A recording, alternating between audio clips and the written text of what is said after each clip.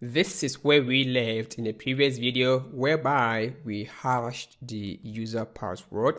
So in this video, let's implement logging in functionality. So let's collapse this one and let me add the description for this controller as login user. The endpoint going to be API version 1 users and login going to be public. So let's create the controller as export const and login user controller, and is equal to async rec response and as that. So let's look at the logic. A user is being logged in if the email and the password the user is passing is equal to the record that has been saved in our DB. So here we are going to take the details the user is going to use to log in from rec.body. And we need the user to provide the email and then the password. So for the meantime, we are going to allow the user to log in with only email. So first of all, we need to find the user in the DB. Find the user in DB by email only. That is our logic for now. So going to be as const user found is equal to await the user model dot find one, and want to find by email. Great. So down here, if there is no user found, then it means that there is no user with this particular email. So you go ahead and send some error message. For the meantime, it is not, but we assume that it is. And we have a section to handle errors gracefully. And we say invalid login details. Otherwise, we will go ahead and say that you have logged in, or let me say login success. All right. So next step is that we need to create a route for this controller to be called. So let's get back to the user's route here. We have the first one for registration. So let's copy this one. And down here, let's bring in the login. And the endpoint here is login. And the controller is login user controller. And that is it. We are done because we are mounting the entire route inside the app.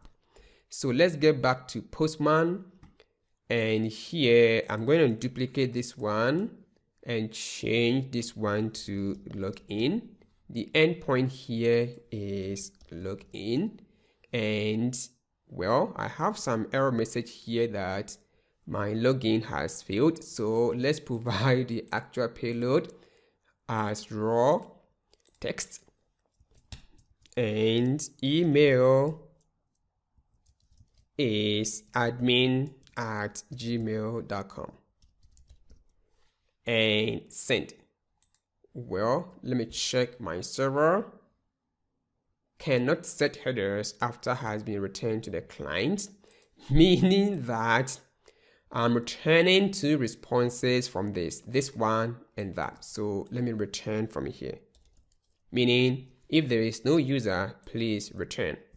All right, so let's check again and login success. But if I provide some IDs or email like that, you can see that login failed. And this is what we call logging in a user. But this is low level logging in by logging in with only email. So let's increase the security level for this.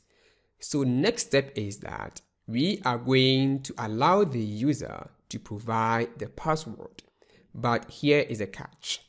Inside our DB, we are saving the hash password. So how can a user remember this password?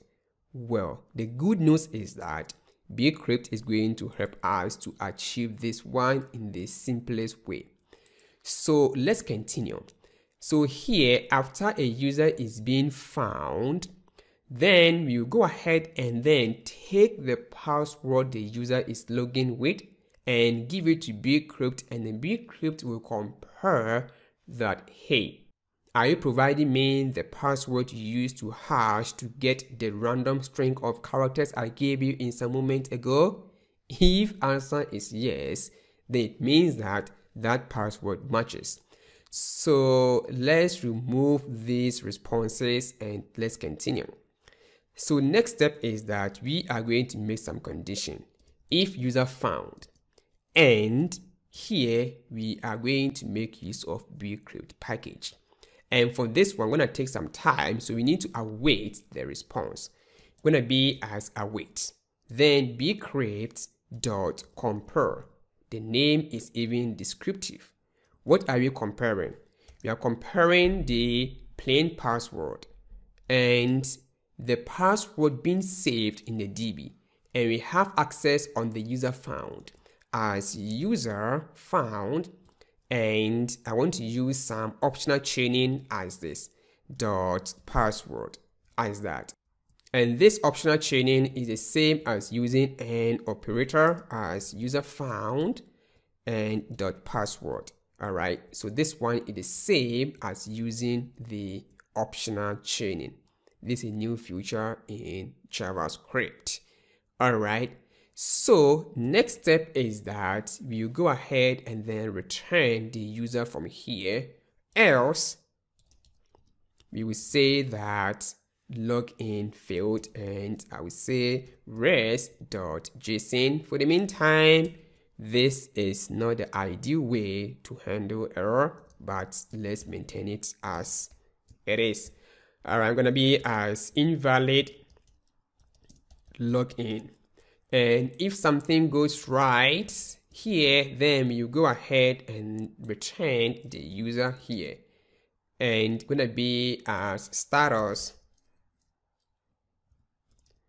And you will say success. And the message is going to be as user logged in successfully. And let's send the user found. All right, so moment of truth. So back here, let me provide the right email as admin2. Let me send. Well, login failed because there is no password, or I misspelled the email, and better still, because I'm not providing the password. 1 2 3 4 5, and let's see. Well, I still have invalid login credentials, or supposed to be admin. Yeah, and there you go. If I provide the password something like this, great, login failed. If password is correct and email is not correct, failed, unless both are correct. Perfect.